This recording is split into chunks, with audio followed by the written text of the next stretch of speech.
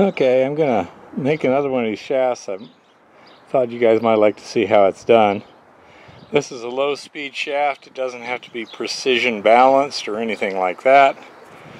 So all you got to do is get those two shafts parallel to each other, and it's pretty simple to do. I want a 1/2 inch offset. So what I've done, this is just a chunk of shaft. There's another chunk of shaft that's had a notch cut out so I can get it over a 1/2 inch. And then right in here, I have a piece of 1/2 inch bar. This is just a piece of strap clamped to the side of the workbench. And everything here is just clamped down in that position. That bar keeps that parallel to the fence.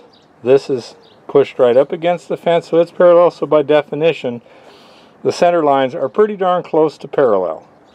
Now what I'll do is I'll heavy tack this side, let it cool, and peen the weld a little bit while I wait for it to cool. Flip it over and heavy tack that side, weld it, flip it back over, weld this side. And you wind up with that. Okay, well, that testing the other day showed I wanted this machine to operate between about 100 and 170 RPM, and I can only get it down to about 170 RPM. So I needed to reduce the speed by about half.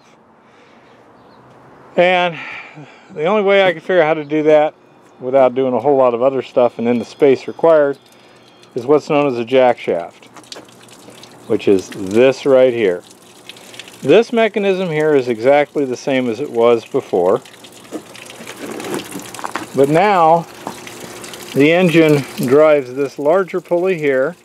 That's roughly a 2-to-1 reduction right there. This is 1 7/8, that's 4.5, so a little more than 2-to-1 reduction. Then this is the same size pulley that's on the engine, so it's going to be turning a little less than twice, a little less than half as fast as the engine is, and then it's driving the actual machine. And here we have the machine operating with the new jack shaft. You can hear the engines in a nice power band. We're getting good action in the tub without a whole lot of craziness going on.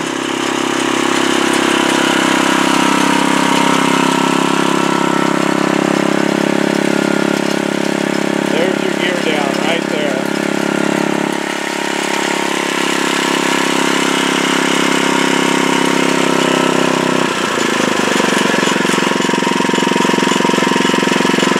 It goes from too slow too fast, which is exactly what you want. You want to be able to get what you want. You've got to be in the middle of your operating range. Recirculation tub, lose nothing, save a lot of water.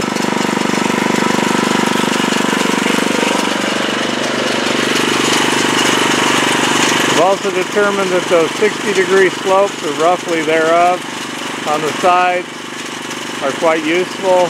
Vertical sides do not work nearly as well. You get more agitation and convection. With those, it just kind of goes up and drops back down without turning it over.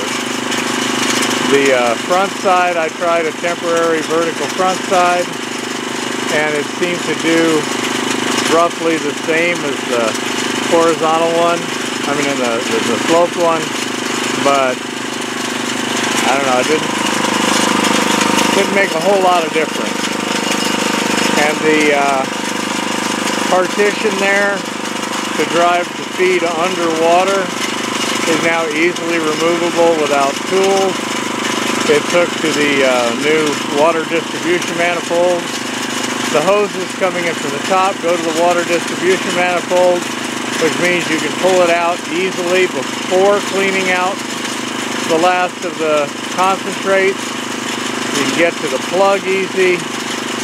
That just made a number of improvements there. The old original setup, that water distribution manifold covered the drain plug. And in order to get that out, you had to get the dirt out. So you had a catch-22. First you had to empty it so you could pull that so you could empty it.